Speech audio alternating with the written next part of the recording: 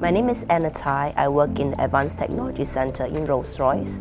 I've been working in the aerospace industry for 9 years now, and now I work as a repair technology manager.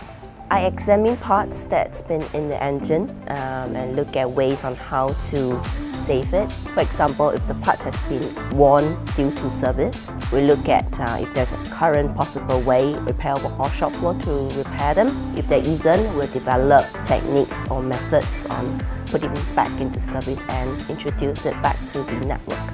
First, we examine the part and look under the microscope of the part in detail.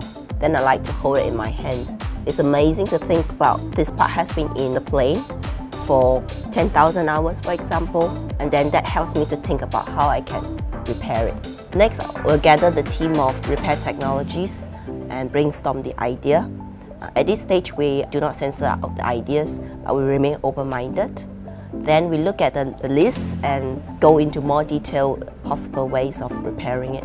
We don't do this alone. We tap into our great global network of universities and the research network across the region.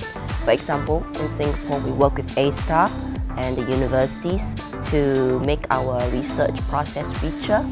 I first started my career in the semiconductor industry, and now I work with the most complex pieces of technology in the aerospace industry. At Rolls-Royce, we are exploring advanced tools and technologies such as robotics, automation, and additive manufacturing to help us carry out certain tasks. Powering a plane is a complex engineering feat which requires effort, skills, and collaboration. Not many companies can make a jet engine.